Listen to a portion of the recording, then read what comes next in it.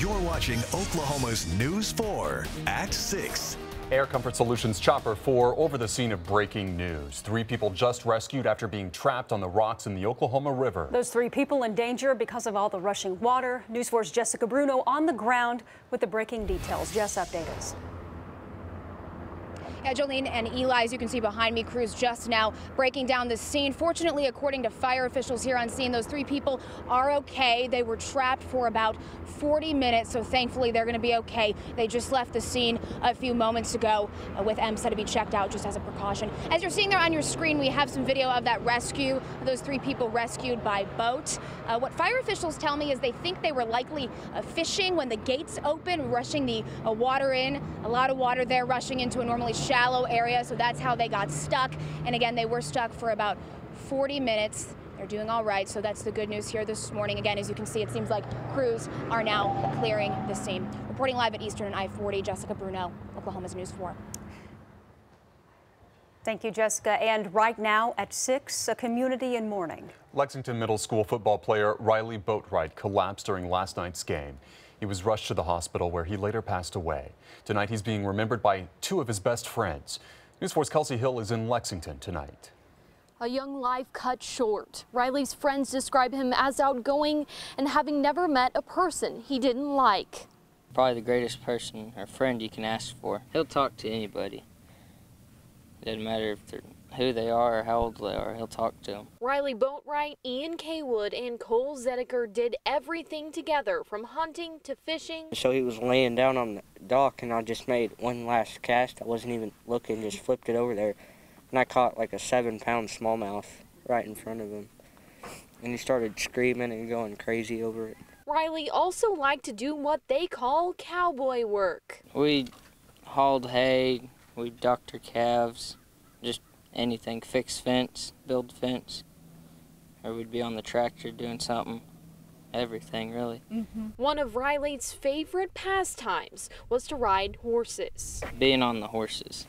He loved to be on the horses, no matter what we were doing on them. And that was kind of his go-to horse. Ian's dad, Mickey Kaywood, says he loved Riley like a son. I think if somebody set out and was going to handpick a son as a young man, it would be Riley Boatwright. He was just that kind of a kid.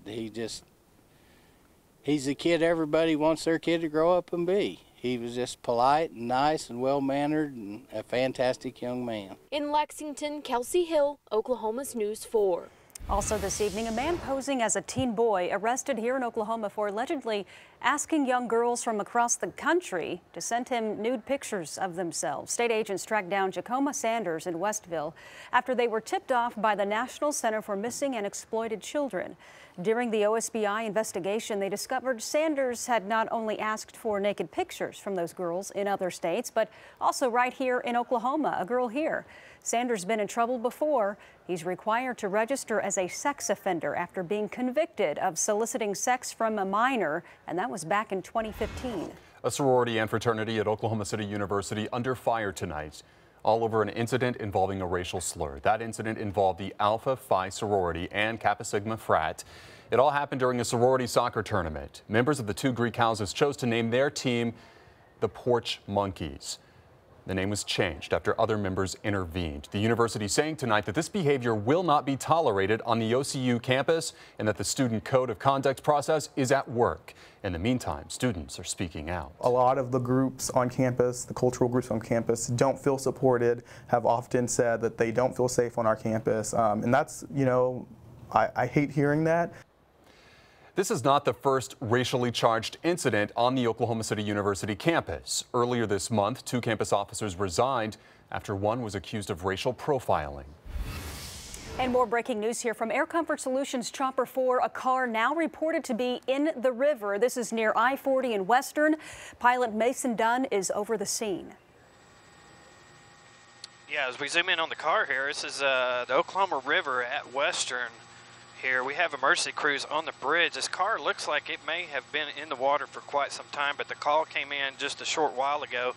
Now, the rescue we were just at, they're letting water out of the dam, so it may have lowered the water and exposed the top of this vehicle here. So Emergency crews are on the scene. They may be bringing the boat from the rescue. It's just a couple miles to the east of us over here to check out and see what's going on with this car in the water. Mason Dunn reporting from Air Comfort Solutions. Chopper 4, back to you. Thank you, Mason. Also tonight, the price of freedom. An Oklahoma man walks out of prison after being locked up for nearly 2 decades. Thank God for getting me out. Well, that was Willard O'Neill outside of the Tulsa County Courthouse earlier this month. Just minutes ago, after being set free for a murder that DNA evidence says he did not commit. But as happy as this day was, O'Neill is still facing a struggle to regain control of his life. News 4's Cassandra Sweetman is here to explain why. Cassandra. Jolene, here's where O'Neill is having trouble. Because he wanted to get out of prison, he took a deal, pleading no contest to second-degree murder. Because of that plea, he now has no right to any money from the state for the nearly 20 years he was locked up. I'm nervous. I'm lost for words, really, and I'm just excited. That's all I can say. I'm blessed. Willard O'Neill's first moments as a free man, following more than 17 years in prison for a crime he didn't commit. We found out his DNA was not on any of the items that were recovered from the crime scene. Vicki Behenna with the Oklahoma Innocence Project helped negotiate O'Neill's release. She says he's likely feeling the shock and euphoria that comes with walking away from a life sentence without parole. Well, that euphoria wears off when the realities of life set in. And for O'Neill, reality will be particularly difficult. For people who are exonerated of a crime they did time for, the state will compensate them with $175,000. All I can say, praise God, and I'm free. But O'Neill will get nothing. That's because he took a deal with the district attorney, pleading no contest to murder 2. He's innocent of this murder. He's innocent of this murder. However, by taking the deal, O'Neill was able to avoid years more of jail time and the possibility a judge still wouldn't exonerate him. He wanted to get out to his mother as soon as possible. Just made it worth for me to come home to her. Just made it worth it. Now with a second-degree murder conviction, O'Neill can't file a civil suit, and he's also not eligible for help through the Innocence Project. To just be kind of thrown out with nothing is just not fair. So Jamie Campbell and some of her fellow OCU law students who worked on his case are raising money for the man who lost nearly 2 decades of his life. They've already been forgotten about for so long while they were sitting in prison, and I think it's just important to make sure that we're helping them. The OCU students set up a GoFundMe page to raise money for basic things like clothing and shoes for work, maybe even a car, anything to help O'Neill reestablish life. That page can be found on our website at KFOR.com. Eli? What a mess. Cassandra, thank you. Tonight, remembering T. Boone Pickens, the larger-than-life oil tycoon whose generosity almost single-handedly put OSU football on the map, many referring to that stadium that bears his name as the house that Boone built. And tonight, News 4's Jacqueline Chappell is live for us. Jacqueline, hundreds turned out to honor T. Boone. Governor Kevin Stitt, OSU President Burns Hargis, and even head football coach Mike Gundy all spoke at today's event just a few hours ago. Hundreds of people packed inside of Gallagher-Iba Arena to say goodbye to Boone Pickens. I don't think anything in Boone's life, anything, certainly there were people, but I don't think anything is as special to Boone Pickens as OSU. The nation's brightest orange, celebrating the life of one of its most beloved Cowboys.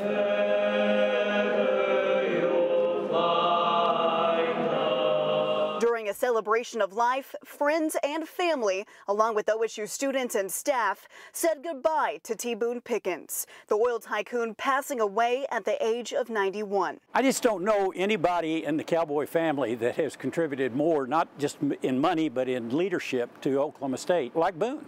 I mean, he's everything you could have ever asked for. We were so fortunate that Texas A&M cut his scholarship. Pickens made millions during his time working in the oil industry, also later becoming a philanthropist. He is known for donating over $1 billion, much of that going to Oklahoma State, where he graduated from in 1951 with a degree in geology. The millions given by Pickens to the athletic department put OSU on the national map. We've had a history of not playing by the rules, NCAA violations, and he made it real clear that the only thing that he expected in return for the big gift was that we work hard or play hard that we dream big, and by gosh, you better play by the rules. Even students who never met the man know what he did for the university. I think he did a lot for donation-wise and just building our school up, making it better. His donations and love for his alma mater to be remembered for years to come. Boy, weren't we lucky that he was in our life, and were we not so lucky that he was on our team. And the university does have plans to memorialize Boone in a statue outside of Boone Pickens Stadium. They are taking to the public to help fund that. If you want to help out, there's a website there's a link over on our website, over at KFOR.com. Reporting live here in Stillwater, Jacqueline Chappell, Oklahoma's News 4. An incredible legacy. Jacqueline, thank you. A new road downtown proving to be dangerous for some drivers. When the light turned green, where do I go and how do I proceed through it? Tonight, how to avoid the confusion and what's being done that may help you out.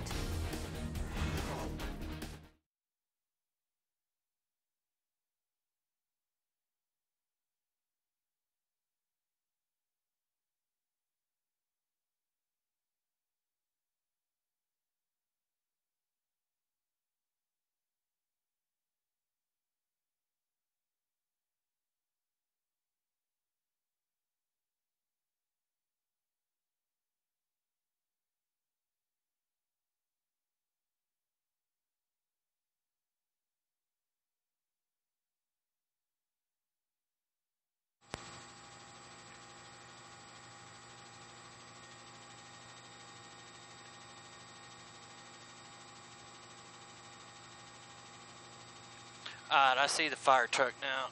It's over here east. Okay, we got it in sight now.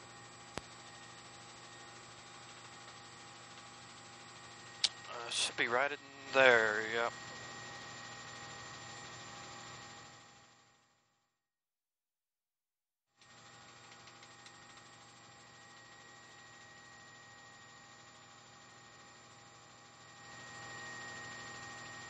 Looks like it hit the side.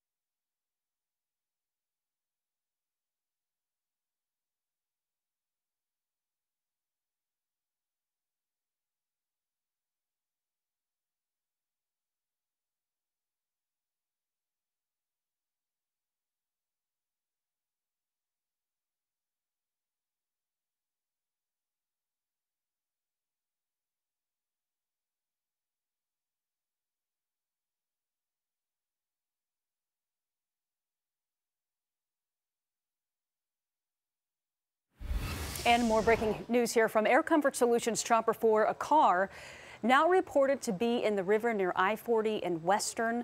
Pilot Mason Dunn over the scene. He just left that scene, and now we are going to I-40 and I-44.